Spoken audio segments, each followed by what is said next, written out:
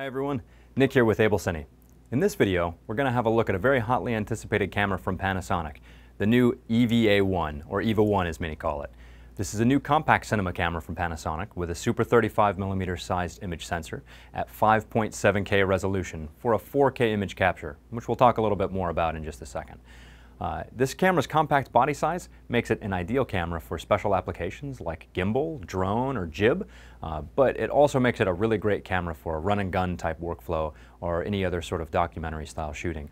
We're going to drill down pretty close into these tech specs here. It'll be from more of a perspective of actually working with the camera. All right, well, let's have a closer look. Okay, so as I had mentioned, this is a 5.7K camera, but when we go into the actual menu and load up the system settings where we check to see what our resolution and codec is set for, you'll notice that the actual main pixel recording mode doesn't give us 5.7K as an option.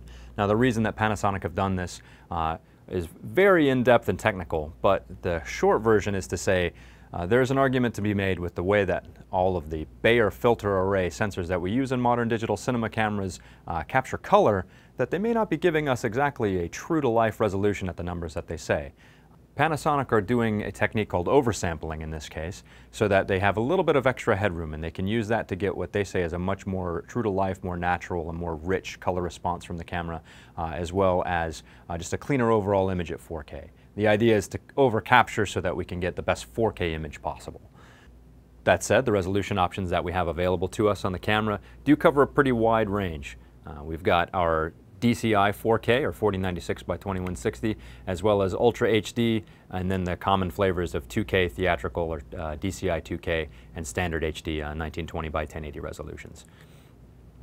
All of those record modes are available in the long GOP Panasonic codecs. So we have the option of 100 megabits per second 420 if we're looking to save some card space, or the slightly better 422 color subsampling and higher bit rate 150 megabit per second, also long GOP codec.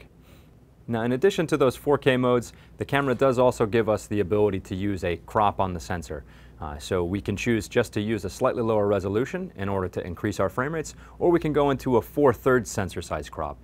Now a lot of you might be familiar with similar crop modes on other cameras, but the benefit of doing it to a 4/3 standard means that the imager is actually a little bit bigger than what a lot of other companies are doing, where it's Super 16 or similar.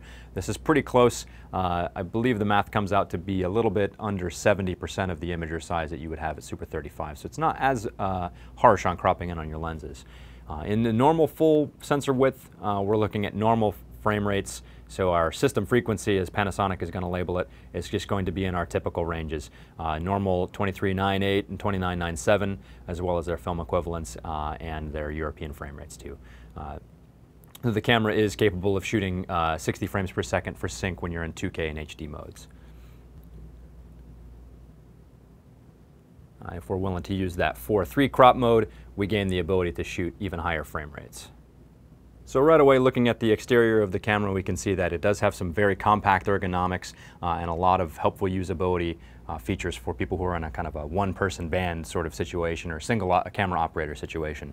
It's again very compact. The camera has a grip on the side that allows you to control the menu as well as start and stop the camera, and it has 2 of the 9 user assignable buttons. So the camera is very configurable and you have a lot of ways to make it work exactly the way that you'd like to work.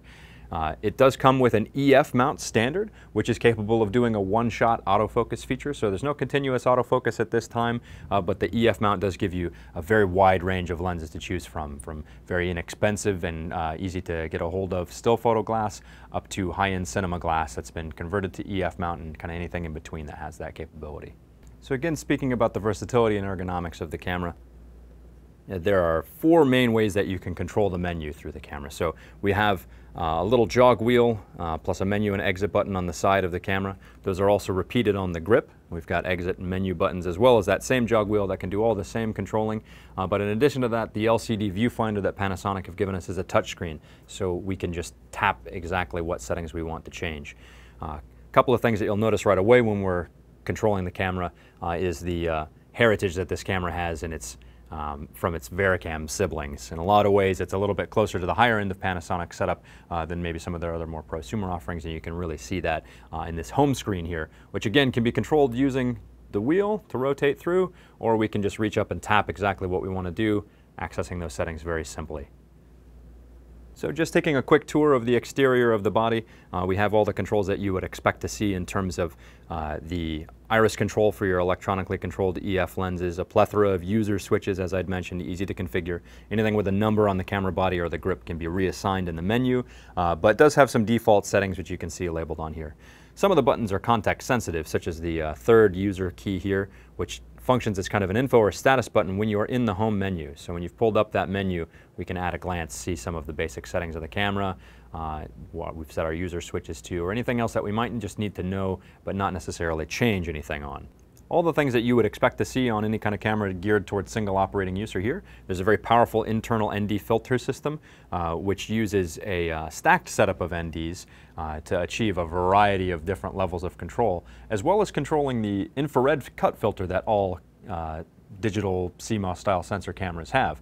That actually allows the Panasonic EVA-1 to use a really unique feature where you could take that out entirely. So if you had to do some specialty infrared photography, or I should say infrared video, you can have that removed and then stack whatever other filters that you need to put in front of the lens. Very unique feature. I don't know of any other camera system that allows you to take that out with the electronic filter wheel. On most other camera systems, that'd be an expensive and permanent modification, so it would be a very niche sort of thing.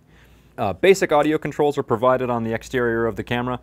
We just have simple level controls, as well as whether or not we want to set the channel to be managed manually or automatically. Any further settings like providing phantom power over the XLRs and that sort of thing are set in the main menus. Speaking of, the XLRs have been placed on the body specifically, so if you need to ditch the top handle or any of the other accessories, you're not giving up the ability to process audio, which is definitely a big boon, especially in those applications where the camera is going to be mounted in a gimbal or another device. Speaking of removing that top handle, it's very convenient, as Panasonic have given us a couple of thumb screws, and when you take that off, you'll find that there's a number of other 1/4-20 mounting holes, so it's going to be very easy for third-party manufacturers to design cheese plates and other accessories to make this camera play nice in those sort of production environments. Panasonic have put a USB 2.0 port here, both for service, but also a secondary port that can be used with their WM50 wireless adapter. They'll have a smartphone and tablet app coming out in order to provide that wireless connectivity that's becoming more and more common in the industry. A great boon to have, again, especially if you have that camera up in a crane or a jib. It's going to be a lot easier to change those settings wirelessly than to have it come down every time you need to adjust it. As far as input and output, the camera is looking at one SDI port, which is 6G, and an HDMI 2.0 port. So both of those are capable of sending out a 4K signal if whatever you have on the other end is able to receive it. And they are independently processable, which is nice, especially for a lot of cameras in this price range. That's not a super common feature. You have your standard headphone port, which is going to let you monitor those audio channels, and a timecode port, which is configurable between in and out. Some camera systems make that an additional thing, and a lot of camera systems in this price range just don't have it, but it's very useful for syncing second system sound or syncing multiple cameras together, so I appreciate that Panasonic have added it in here.